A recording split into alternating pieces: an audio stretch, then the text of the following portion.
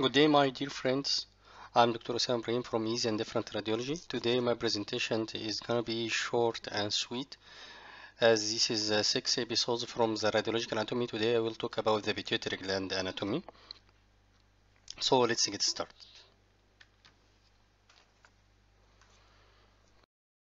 First of all, I want to talk about the sella turcica, and this is the home of the pituitary gland.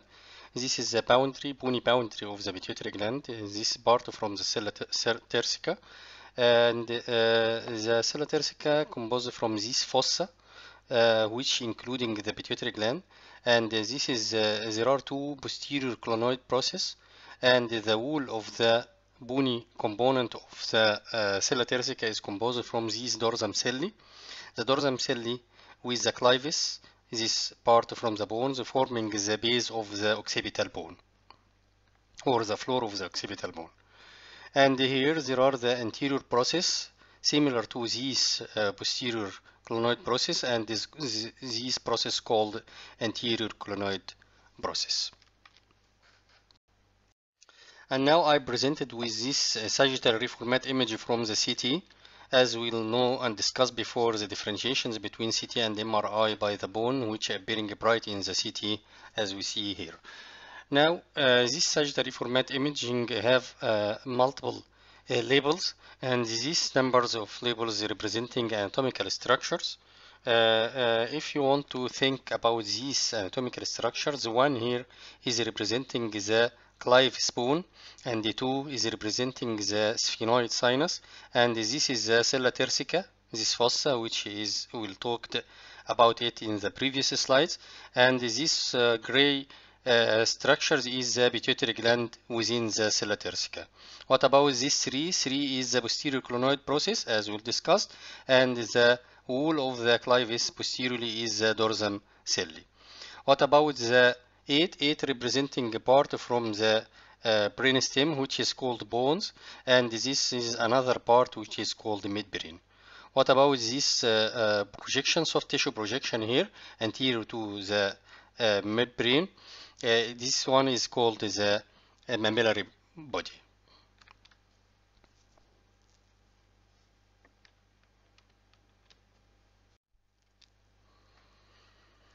Okay, this diagram is representing the pituitary gland, and it is a maximized image, and also showing the structures of the pituitary gland, which is composed from the posterior pituitary and the anterior pituitary gland.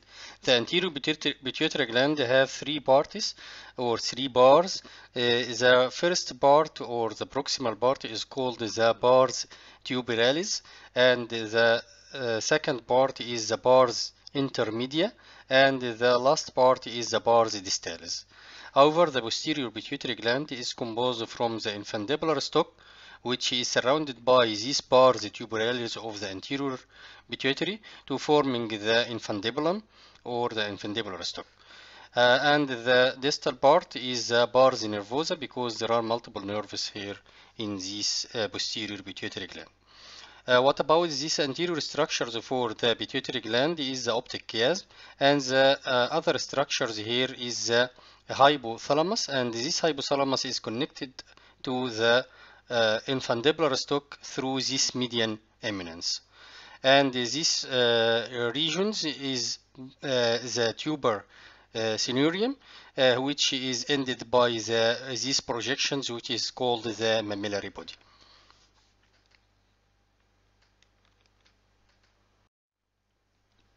So, what is the adenohypophysis? The hypophysis is another name for the pituitary gland. Adenohypophysis is representing the anterior pituitary gland.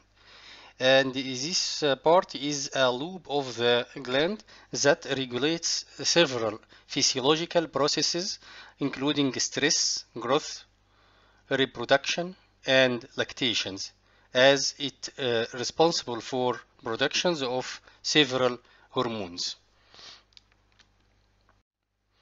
And this is the pituitary gland within the sella turcica, and this part is representing the anterior pituitary gland, and this bright part in the this T1 weighted image is representing the posterior pituitary gland. This is the infundibular, and the anterior part is the optic chiasm, the hypothalamus here and thalamus here, and this is the tubercinerum, mammillary body, and this is the brainstem, midbrain, bones, and medulla oblongata, fourth ventricle, and cerebellum. So this MRI sequence is a sagittal T1 because the CSF in the prepontine cistern here or in the fourth ventricle here appeared dark, and also the bone marrow in the clivus here appeared bright. So this is the T1 and sagittal view. Where is the clivus? Can you suspect it? Where is the clivus? This one is the clivus, as we discussed before. And where is the dorsum celli? Dorsum celli is the most bony part of the clivus here. Posterior clonoid process. This is the process in the sella turcica. Posterior clonoid process here and anterior clonoid process here. So this is the posterior clonoid process. If you want to take few seconds for think, where is the sphenoid sinus? I can give you also at the end of presentations time for some thinking as a practice. This is the black one is the sphenoid sinus. Now, where is the anterior pituitary? Yes, this is all the pituitary gland within the sella turcica fossa, and the anterior part from it is the anterior pituitary gland. However, the posterior pituitary gland is representing by these bright structures as sagittal T1. This is the neurohypophysis and this is the adenohypophysis. And now, where is the midbrain? Yes, all this part is the brainstem, and this is the cerebellum, the fourth ventricle between the cerebellum and the brainstem, and the more proximal part from the brainstem is the midbrain. And posterior to it, there are the aqueduct of Sylvius, which connecting the third ventricle CSF with the fourth ventricle CSF. Now, where is the mammary body or mammillary body? Yes, this is these projections anterior to the midbrain between the optic chiasm and this is between the optic chiasm, tubercinerum, and the midbrain is called the mammillary body. And now, where is the infundibulum? Yes, this one is the infundibulum, which connecting the posterior pituitary gland to the hypothalamus through this median eminence. And now, where is the optic chiasm? Optic chiasm is anterior to the pituitary gland here, anterior to the infundibulum. And corpus callosum. This one is the corpus callosum, which composed from the genu anteriorly, body, and the splenum posteriorly. There are part from the corpus callosum most anterior and inferior structures is called the rostrum. All this is the corpus callosum. And now, where is the fourth ventricle? So we talked before, fourth ventricle between the cerebellum and the pons. And now, where is the tubercinerum? Tubercinerum is the gray matter structures between the mammillary body posteriorly and the optic chiasm anterior. So this one is the tubercinerum. Okay. So the tubercinerum is a hollow eminence of gray substance situated between the corpora mammillaria, which meaning mammillary body, behind, and the optic chiasm in front. Laterally, it is continuous with the anterior perforated substance and anteriorly with the thin lamina, the lamina terminalis. And now this diagram is a beautiful diagram for the sagittal view of the pituitary gland, which shows the anterior pituitary gland or adenohypophysis and posterior pituitary gland or neurohypophysis, which are connecting to the hypothalamus here through this infundibular stalk, and also anterior to the stalk there are the optic chiasm, and posterior there are the mammary body. Between the mammary body and the optic chiasm there are the tuber cinerum structure, and this is the midbrain bone fourth ventricle cerebellum. And these diagrams showing also the sella turcica, the bony component which contain the pituitary gland. And this is the clivus, and this is the dorsum celli, and posterior cronoid process, anterior cronoid process. So the neurohypophysis, or the posterior pituitary gland, is a lobe of the gland that is functionally connected to the hypothalamus by the median eminence via a small tube called the pituitary stalk, also called the infundibular stalk or the infundibulum. Infundibulum, infundibular stalk, or pituitary stalk, or the same meaning. Actually, this is a coronal diagram, coronal view for the pituitary gland, which appearing here within the sella turcica. The pituitary gland is connecting by the pituitary stalk or infundibular stalk to the hypothalamus, and anterior there are the chiasm.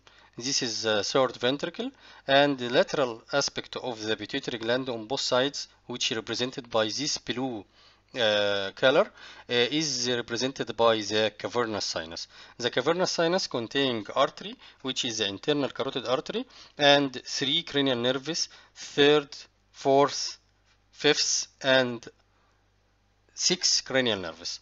The oculomotor nerve, trochlear nerve, ophthalmic and maxillary division of the trigeminal nerve, and abducent nerve. The internal carotid artery is subdivided into the middle cerebral artery and the anterior cerebral artery. And lateral to the cavernous sinus, there are gray matter here, and this gyrus is called the para-hippocampus gyrus. At the distal part of the film, in the coronal image, there are the sphenoid sinus, right and left, distal to the sella turcica. And now I want to make practice by some images to confirm our understanding the presentation. This image, I want to from you to detect the MRI sequence, T1, T2, coronal, sagittal, like this, and also there are some labels you should to discriminate the anatomical structure which represented by these labels after the timer started. So this is yellow arrow, which structure represented, and this green arrow, and red arrow, and also blue arrow.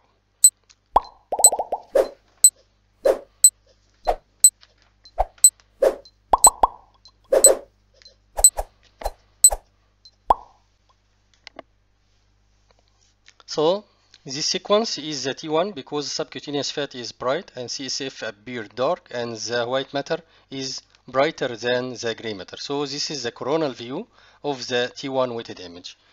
Now, what is this arrow anatomical structure represented? The yellow arrow is represented the carotid artery within the cavernous sinus. As we see in the previous diagrams, the cavernous sinus is the lateral structures to the pituitary gland on both sides. The carotid artery appears dark within the cavernous sinus. And the green arrow representing the sphenoid sinus. There are right and left sphenoid sinus. What is the red arrow is represented? This one structure is represented optic chiasm, as we'll see, as we see that already in the previous slide. And also these structures which contain CSF and appeared proximal to the optic chiasm is the third ventricle, which is continuating proximally with the lateral ventricles through the foramen of Monro.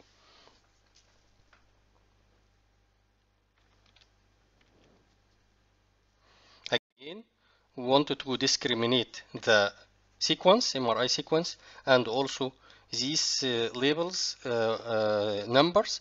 We wanted to know how, what is the anatomical structures represented. 1, 2, 3, and 4. Start.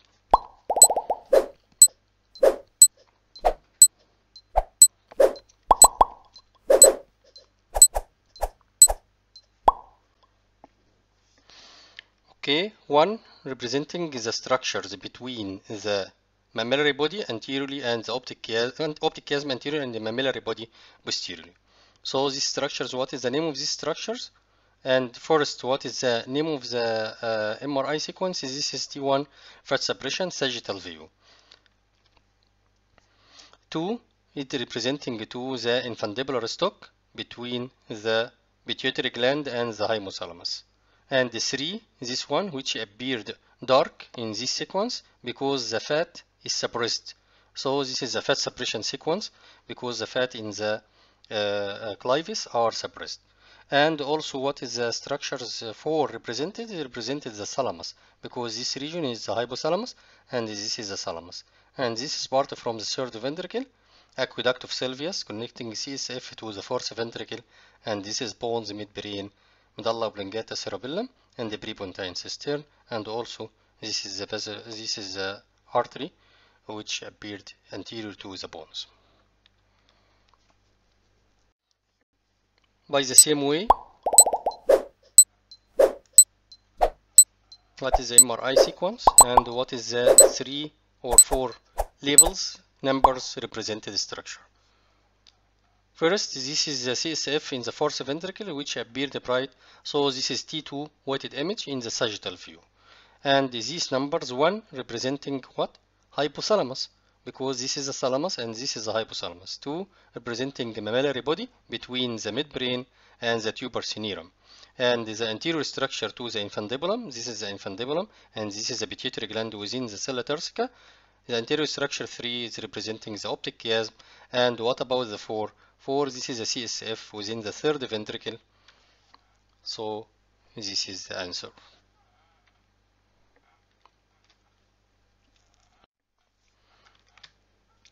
Again, we want to know what is these labels represented, structures or foramen.